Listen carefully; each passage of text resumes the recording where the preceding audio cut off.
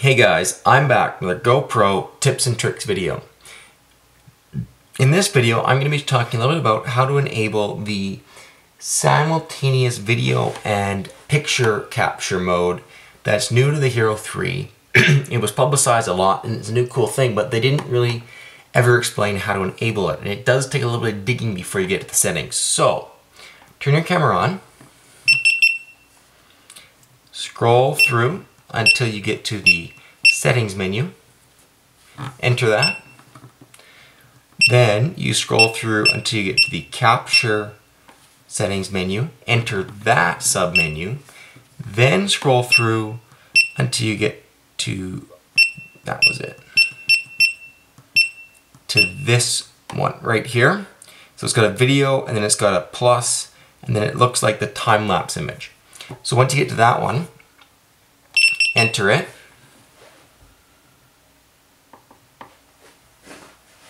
And we get a warning. Now this says disabled due to frames per second or Pro Tune settings. Now, there are only certain frame rates that you can enable this feature in, and it also can't be enabled while Pro Tune's enabled. So, we have to go disable the other two things that are blocking this from working. So we'll scroll, while we're in this one, we'll turn Pro Tune off. Pro Tune is in the settings menu, or in the capture settings menu. So we'll turn that off, and then we'll exit.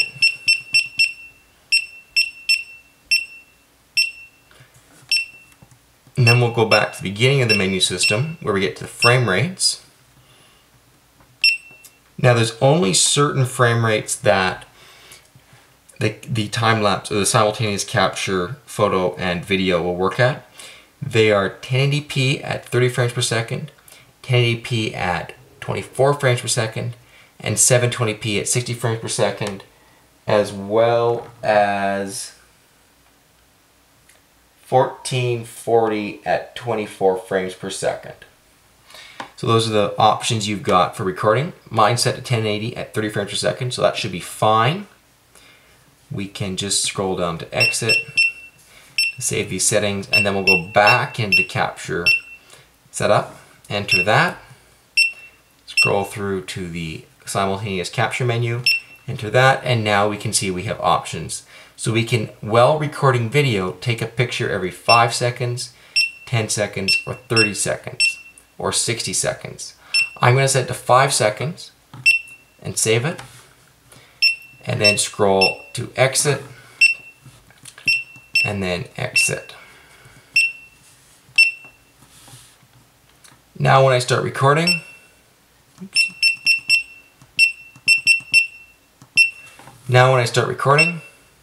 it's going to take video, and then every 5 seconds it's going to take a picture as well.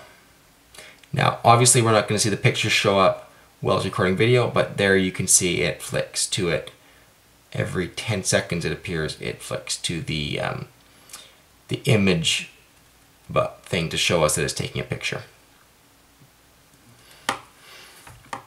Well guys, thanks for watching. That was another GoPro tips and tricks video talking about how to set up simultaneous image capture and video capture. A little bit tricky, sometimes it gives you that warning that says it can't be enabled and it's banned for these reasons. We talked about how to go back and disable them, so if you get that message, don't freak out, you can easily get to being able to do it. And that's about it.